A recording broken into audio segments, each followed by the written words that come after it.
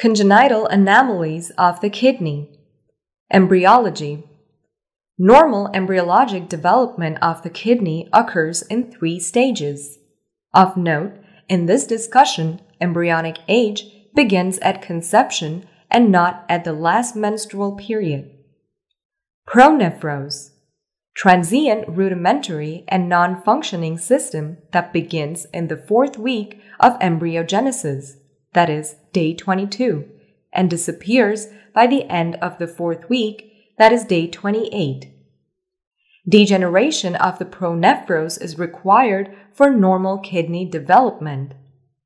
Mesonephros is derived from the intermediate mesoderm by day 26 and by the 5th week of embryogenesis develops into 20 paired tubules that produce small amounts of urine.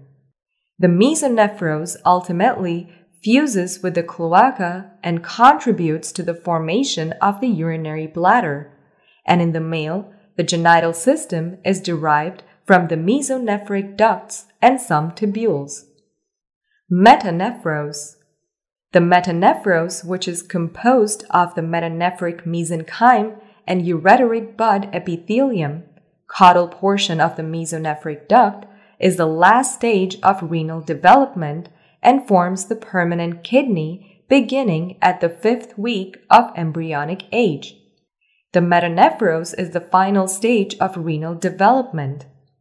It is first detected at 5 to 6 weeks of embryogenesis and begins to function at 6 to 10 weeks, with urine production beginning at 9 weeks of embryonic age.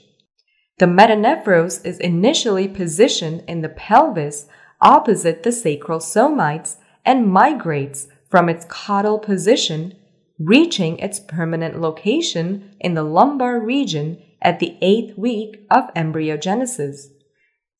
Reciprocal interactions between the metanephric mesenchyme, which is the metanephros, and the ureteric epithelium induce organogenesis, resulting in the formation of the nephrons and collecting duct system of the metanephric system.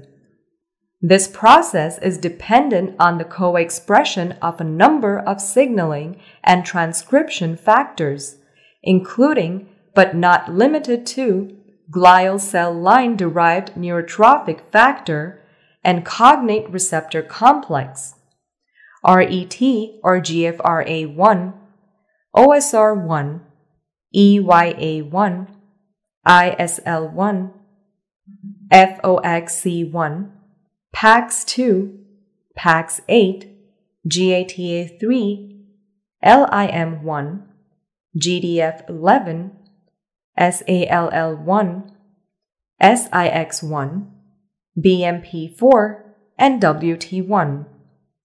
The bladder develops from a separate but continuous structure termed the urogenital sinus.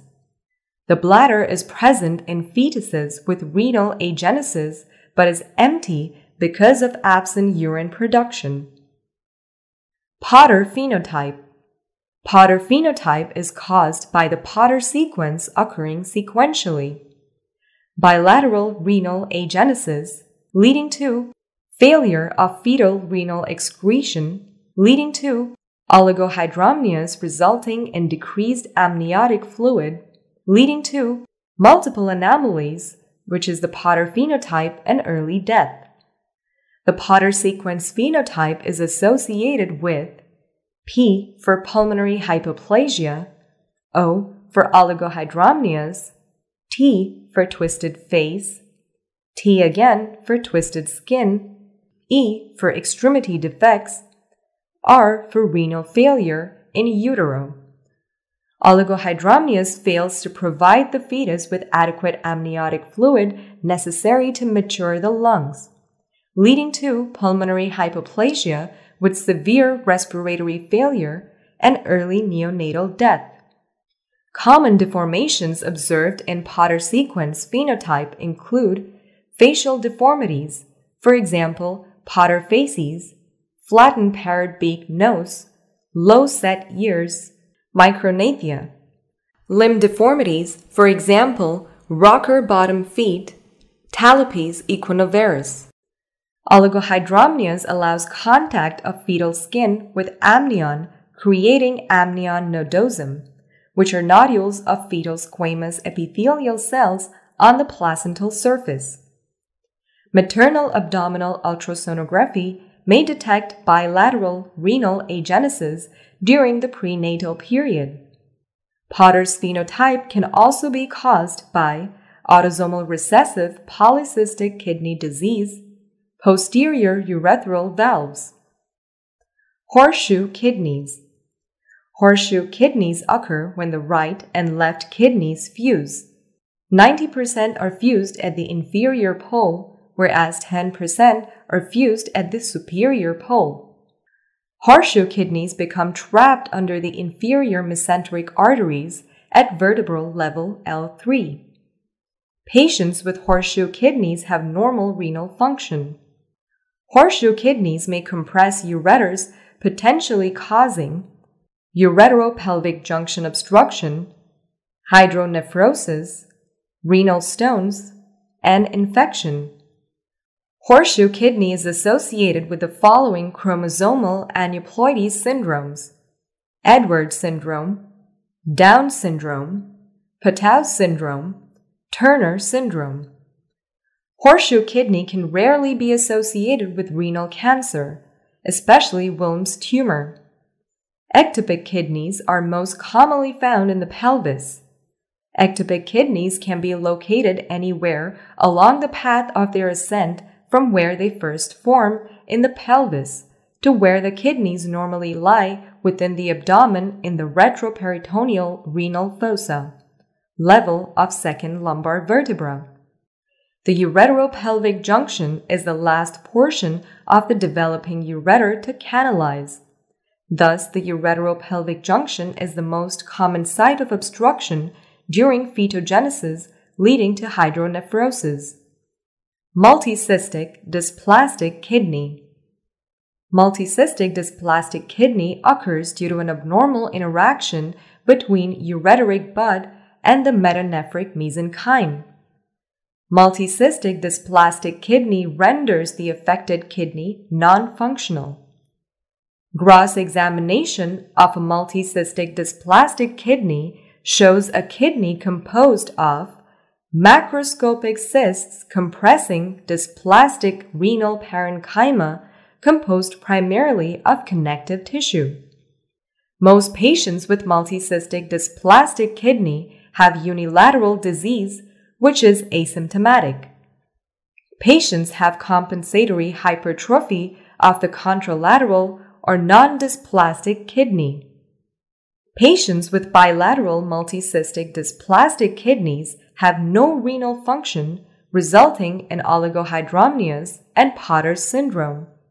Bilateral multicystic dysplastic kidney disease is incompatible with life. Multicystic dysplastic kidney is often associated with an atretic proximal ureter. Multicystic dysplastic kidney is most often diagnosed via prenatal ultrasound. Duplex collecting systems. Duplex collecting system is a condition in which two ureters drain a single kidney. The most common congenital anomaly of the urinary tract.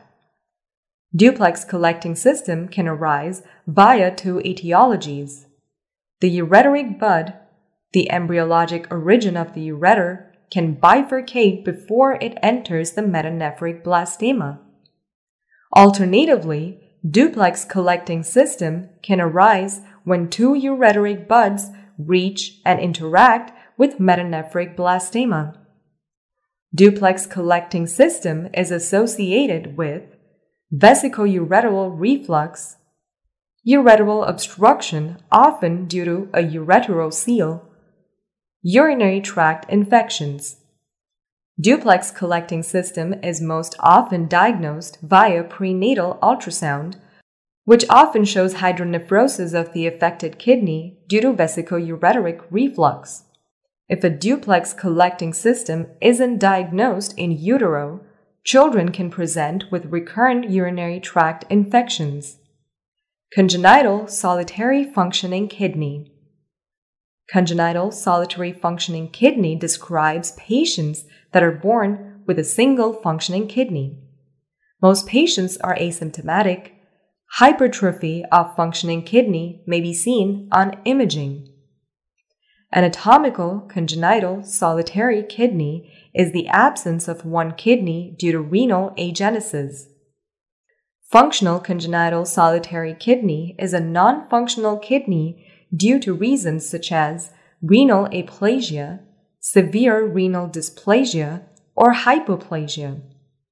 A solitary kidney is usually hypertrophic to compensate for the contralateral kidney. There will be increased risk of hypertension, renal insufficiency, and progression to end-stage renal disease. Renal agenesis. It refers to a congenital absence of the kidney and ureter which may either be unilateral or bilateral. Renal hypoplasia can also lead to absence of kidney and is commonly referred to as renal agenesis. In the absence of in utero intervention, bilateral renal agenesis is always fatal to the newborn period. The diagnosis of bilateral renal agenesis is based upon sonographic non-visualization of the fetal kidneys, ureters, and bladder accompanied by oligohydramnios, usually after 16 weeks of gestation. Unilateral renal agenesis is more difficult to diagnose and depends upon accurately excluding the presence of a second kidney in the renal fossa or in an ectopic location. Renal agenesis is associated with an increased risk of other structural abnormalities, copy number variants, single gene disorders, and chromosomal abnormalities. For pregnancies with unilateral renal agenesis, a thorough examination for other structural defects, especially of the reproductive tract, should be performed. If additional anomalies are detected, there is an increased risk of chromosomal abnormality.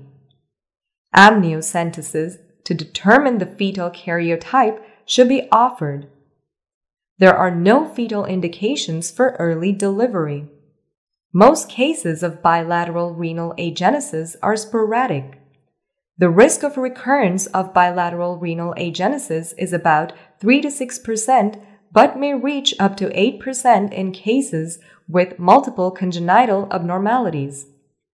Approximately 9 to 14% of first-degree relatives of patients with bilateral renal agenesis or dysgenesis have renal abnormalities.